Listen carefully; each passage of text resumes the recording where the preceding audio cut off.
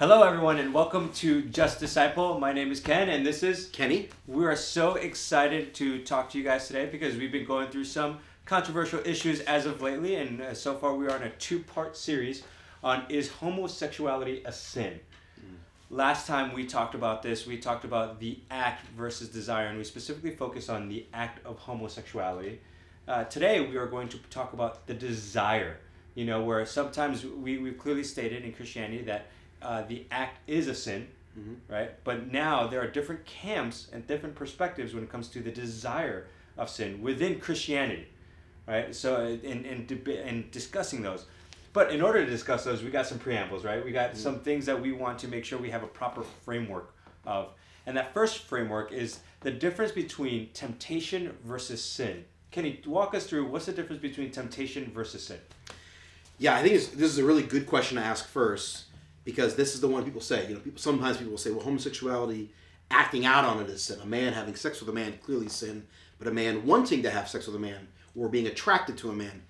And I think the reason why that gets muddled quickly is because people do have a misunderstanding. So I'm going to use a non-sexual sin pattern as just try to help maybe clear that up a little bit. Let's say a father is a single dad. He's got two kids, and he's poor, and he's struggling to make ends meet. And so he goes to the grocery store to buy some food for his kids, but he can't buy a lot, and he wishes he could buy more for his kids. And so he's walking through the grocery store, and let's say he sees that the camera that usually would be watching you is busted. So he knows, and then there's an employee at the supermarket who turns around and then drops like a big old steak on the ground. And he starts walking away. He doesn't realize there's a big steak there. At this moment, the father sees a steak on the ground, and he has an opportunity to steal it, and he knows he can get away with it. So that's a temptation, right? This is an opportunity that presents itself. Sometimes it's kind of just circumstances that kind of just fall together. Sometimes it's someone literally offering you something. There could be so many different reasons why you're tempted. But it's an opportunity that in many situations would seem tempting or seem alluring. Jesus was tempted, right? We know this in the Gospels. Jesus was tempted by Satan while he was fasting.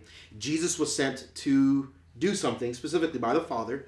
Satan comes along and says, I'll give you this if you disobey the Father and do this. So there's a real temptation there. Jesus is being presented with an opportunity that would seem very alluring to most humans. And Jesus says, no, I'm not going to do that. I'm going to stick on mission. Yeah. So Jesus never sinned. So to be offered sin, or to have an opportunity to do something that would even seem alluring to you, is not sinful, clearly. That's what you would define as temptation. Correct. That would be a temptation. If that dad in that scenario picks up that steak, puts it in his pocket, he has now stolen, and that is sinful, right? And we can argue about the ethics and morality. Was there a good reason to do it or not do it? And I use that illustration intentionally because there's a part of you who go, well, is it that bad? Because he's trying to feed his kids, right? No, it's still theft. Yeah. It's still wrong, right? There may seem to be a good reason to do it, but it's still dishonoring to God. So I intentionally use that illustration as a means to there seems to be a good reason to sin, but it's still wrong. It's still sin. I think it's important. Now, as we were talking about this before we started recording, it's not a perfect illustration to homosexuality because sexual sin is different than all other types of sin. Paul says this in 1 Corinthians 6, that sexual sins are not just outward. All other sins are just outward. You're doing something that affects you or other people in an outward fashion, but sexual sin is inward. You're actually doing massive harm to your own soul, your own psyche. It's painful, it's damaging. So sexual sin, when you commit it, has a far deeper impact on you and a detriment. And therefore, the lines between what is sinful when it comes to sexual sin and what is sinful with other sins, it's not as easy to decipher. Taking the steak, clearly sin. Yeah. On the sexual side of sin, things get far blurrier and grayer and much harder to draw the line.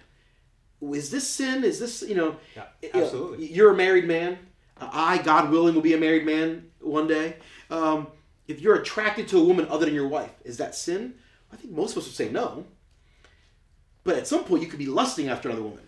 And where do you draw that line? And who determines that? You know, like I could convince myself that I'm not lusting after her. I'm just really drawn to her attraction for long periods of time. But God may be like, no, bro, you are lusting for sure. You know, so it is definitely blurry and muddy in that sense. Yeah, I think also there are different types of sin. We covered this in a previous video. Yeah. There are different types of sin. So you want to walk us through kind of the different iniquity versus transgression? Yeah, so the biggest thing is that transgression, you know, when we talk about sin, transgression is the actual act of committing the sin. And you see that throughout the scriptures, Old Testament and New Testament. But then every once in a while in the New Testament, you'll see the word iniquity. And the word iniquity, it means that there's something wrong with inside of us. There's something sinful. Romans chapter 7, Romans 1-3 talks about this, that there is something wrong, corrupted. You know, Psalms 55, at birth we were born into iniquity. So that is our inclination, without Christ, is that we want to gratify ourselves all the time, and that's iniquity. Yeah, I've heard people describe it. It's like a spiritual cancer. Yeah, that's in your soul, and even having it is bad and wrong. Even having the cancer inside of you, the spiritual cancer, you have sinned. I want to make it clear. I'm talking about a spiritual metaphor. I'm not saying if you have physical cancer, you've sinned. That's not what I'm saying. Good clarification. The spiritual disease inside of you that makes you want to sin, even having that thing of itself is sinful. Yeah. Is how the Bible seems to talk about it. And just to be clear, every single single one of us. Yeah. Everyone has iniquity. That's how we're born. Yeah. Right. So that's the difference. So now we got these 4 words that we're using, right? Temptation, which you have clarified is an opportunity to sin. Sin is the act, and then the word transgression is actually committing that act, right? And then iniquity, something that we have born within us, this desire, these evil inclinations to pursue things that are not of God. Right. Right. It's everything away from God. So that being said, man, we kind of given a framework to this question: is the desire for same-sex attraction a sin? What are the 3 perspectives that within Christianity we would have? Right, amongst Christians who would say the Bible is authoritative, and there's people who would say the Bible, they have more liberal theologians. Yeah. That's not what we're talking about. Yeah, and from our previous video, we've talked about the actual act is a sin. Right. That's where Christians would land, right? But now we're talking about the actual desire. We have 3 different camps within our Christian brothers, right, and sisters. So you have the first group of people are people that would say, yes, the action of homosexuality is sinful. Being attracted to someone of the same sex is not sinful at all. And it's actually they almost make it kind of lighthearted. It's like, well, just like the guy saw the steak and may want to eat the steak, but chose not to pick up the steak, he didn't sin. That they kind of equated that. It's like the desire of a man liking a man or wanting to have sex with a man or being attracted to a man or a woman being attracted to a woman. There's nothing sinful about it at all. It's not broken. It's not wrong. It's just something.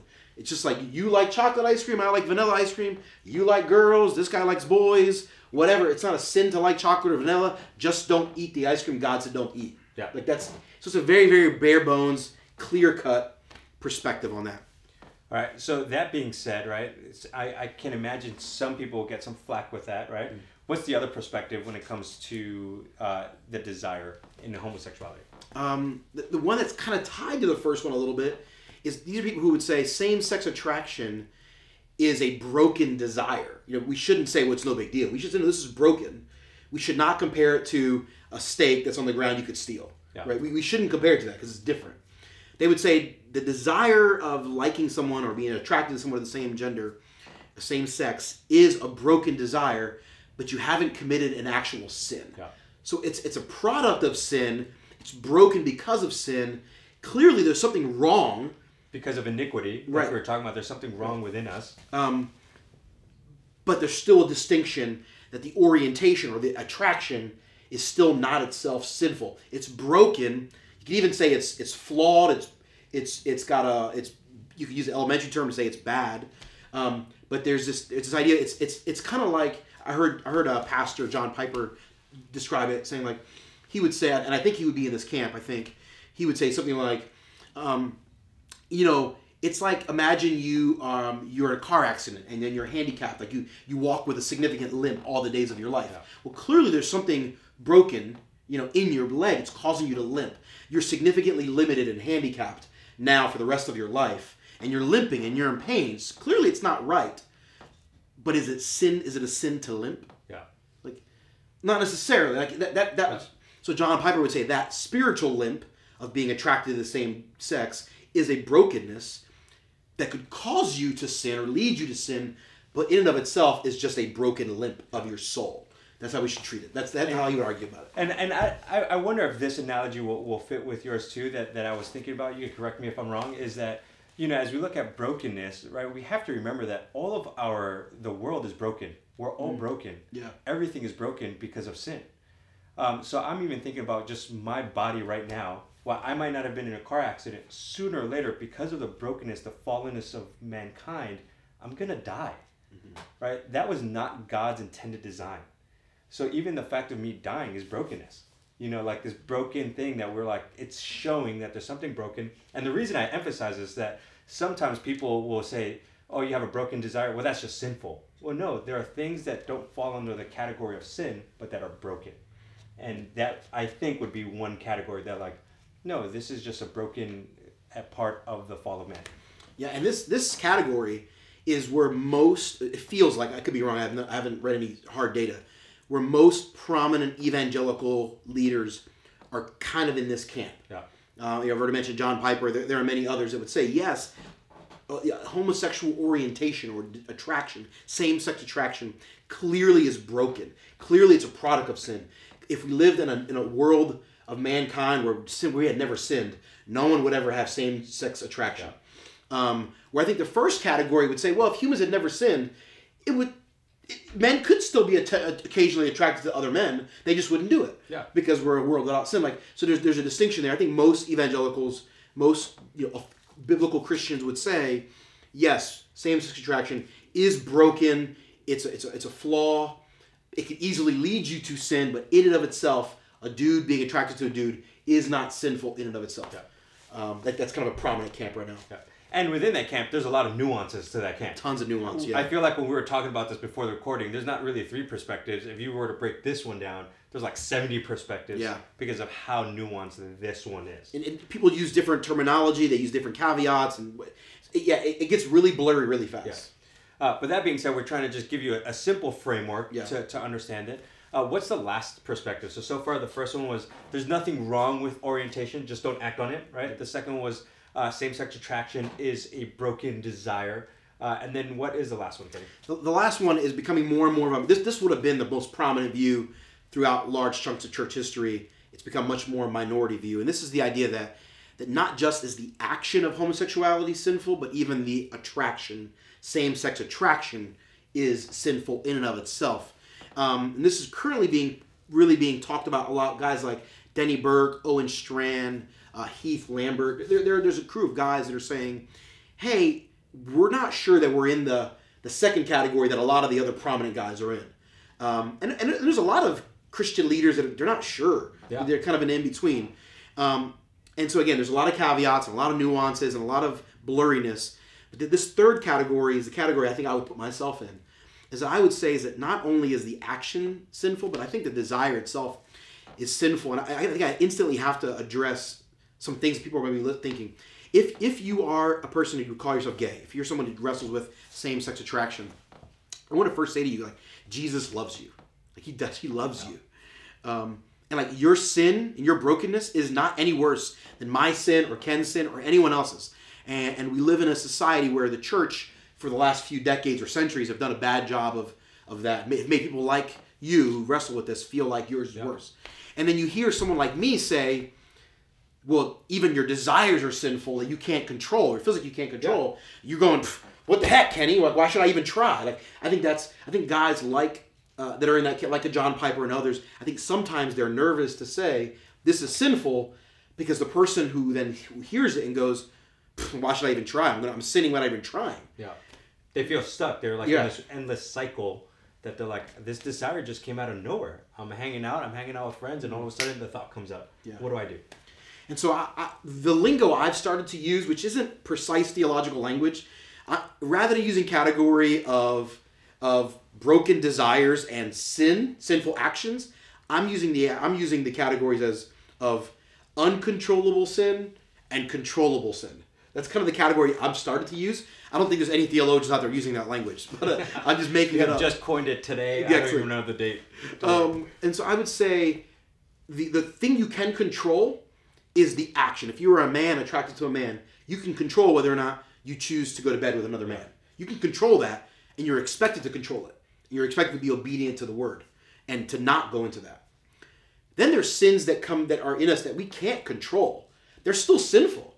Because the reason I believe that is like in the Old Testament, David is praying, he's asking God for forgiveness of his iniquity. Forgive me for my iniquity. Forgive me for the disease inside of me that causes me to choose to sin. Yeah. Why would you ask for forgiveness of something if there's no need to be forgiven? You're only need to be forgiven for things that are sinful. And so I think it's sinful, but I want to give a huge caveat is that you actually can't control it sometimes. If you're a newer Christian, you sin uncontrollably. You wake up, you're a man liking another man, and you don't know why. I got to know a guy who's actually attracted to little children, pedophilia. He's struggling with pedophilia. He never acted out on it, but talking to him, he said, "Is it sin for me even to like little children?" I said, "Yes. I think it's a broken desire, and it's a sinful desire that you can't control. So what you can control is don't look at kiddie porn, right?" Yeah.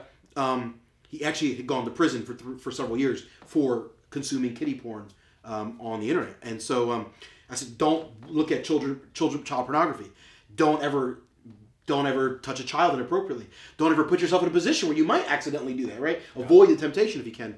But I said, and I told him, you're committing a sin that you can't control. You like little children. You're attracted to them. You're sexually attracted to a 4-year-old. You can't control that, but God can control it. Yeah. And so I encourage you, I told him, I encourage you, go to the Holy Spirit every day. God, forgive me of this thing inside of me. Cleanse me of it. Convert me of this if you can, Lord. Deliver me. Now, do I believe God is going to deliver most people who deal with pedophilia or homosexuality or other sinful, broken desires? In most cases, the answer is, in my experience, is no. God could do it. He might do it. He has done it, but it seems to be rare. Yeah. It seems to be God's MO is to allow you to go through that for an extended period of time. But if you ask him, he will give you the grace. He will give you the power to fight the sin. To fight against the sins you can control. Yeah. The controllable sin. And just to clarify, you're not saying that God's never going to deliver you from it, ever. Right. But, sometimes when we pray, deliver me from the sin, sometimes we're like, deliver me from the sin right now so that I never struggle with it. But the process of sanctification sometimes is going to be, like Corinthians says, is 1 degree to another. Yeah. And sometimes it's going to be 2 steps forward, 3 steps back. And you're just going to be like, am I ever going to get out of this? But 10 years from now, if you keep fighting and with the grace and power of Jesus Christ, you're going to look 10 years from now and be like, I remember when I used to have these uncontrollable thoughts, uncontrollable sins in my heart, where now I've been able to fight them for 10 years. Praise God. Yeah. And I think that's the important part within that conversation of making sure people don't walk away like, I guess I'm screwed, right? I guess I'm in this endless cycle of desire. And even with that, just a caveat of like, we know that not everyone is going to have this uncontrollable desire 24/7. Right. What we're talking about is like, there are going to be days you're completely fine. There's no struggles. There's no issue. You're walking around. You feel like a normal person, right? Mm. And then all of a sudden, wham, you just have these influx of thoughts that you cannot stop. And you see one person and it just triggers for hours on end. And you're thinking yourself, is this ever going to end? And it's in that moment where you're saying, we have to rely on the power of Christ. Yeah. So that's my encouragement. Someone told me recently, I actually have a friend, she would call herself a lesbian, but she's a celibate. She loves Jesus, believes the Bible says it's wrong, so she's gonna not be married for all the days of her life is her current plan. And she's excited about that. She's embraced celibacy. And so remember I was having a conversation with her, and she goes, well, it's not sin to like it. And that's why I do believe. And she goes, you don't realize, Kenny, what damage that does to people in the gay community. And I said, that might be true, but if I see that in Scripture, I have to point out what I think is right. And so she asked me, well, why do you think that this brokenness inside of me is actually me sinning? And I said, and I defined it this way. I said, sin is the literal English word for sin comes from it's an old English archery term. It literally means to miss the mark. So God says, here's the standard. The standard is be like me. Right? God creates Adam and Eve and says, Adam and Eve, be like me. Be perfect the way I am perfect. Adam and Eve sin. And then for the rest of time, humans are sinning and sinning. Anything we do that misses this mark, anything we do basically that God would not do, is sin. So I have to ask, if God were human, he was, right? If God were human, would he, as a man, have a sexual attraction to other men? Would he be a sexual attraction to little children? Would he have sexual attraction to that which is sinful? The answer is a resounding no. Like, the scripture is clear. I think the scripture would the testimony of scripture would say no. God wouldn't like a man if you were in your shoes, but you do like a man. You're doing something God would not do. Even though it's uncontrollable, even though you felt this way ever since you're very young, you have done something that God would not do. You have missed his standard of perfection. So by definition, you have missed the mark. You have sinned and fallen short of the glory of God. Romans 3. That's the literal sense of the word sin. You have sinned in that case. Although you've done it in a way that's uncontrollable or not intentionally. It wasn't a transgression. It wasn't a choice to do that. It was something your psyche just does on its own. And in that moment is the moment we go, oh God, forgive me for this thing. And God, help me to not fall into this. Continue to cleanse me. And allow this to be the thing that motivates you or thrusts you towards spending time with Jesus. Yeah. And that's awesome. That's great information, Kenny, as we think about these three perspectives. And, at the end of the day, the thing I'll say, depending on what camp you're in, all these people are still believers, right? We still love each other. It's not like we're going against one another on this. And I think all of us, to some extent, will say, while there might be these three camps on the root problem, the solution is Jesus, right? And the solution is, hey, we're going to try to love you as best as we possibly can, which we have not done the best at sometimes in society, right? The second thing is that we are going to push you to follow Jesus, right? And that to follow the commands of Jesus through the power and of the Holy Spirit. Without that, right, it doesn't matter what perspective you're in. If you're not doing those things, right, as believers and helping those who struggle with this, we've missed the mark. Yeah, I agree. As people. So hopefully that helps you guys as you're thinking through this. If you know people who struggle with it, if you struggle with it, man, pray to the Lord, regardless of the perspective, that the Lord will keep cleansing you and making you more like Jesus. We hope you guys have a great day, and God bless. Love you guys. Love you.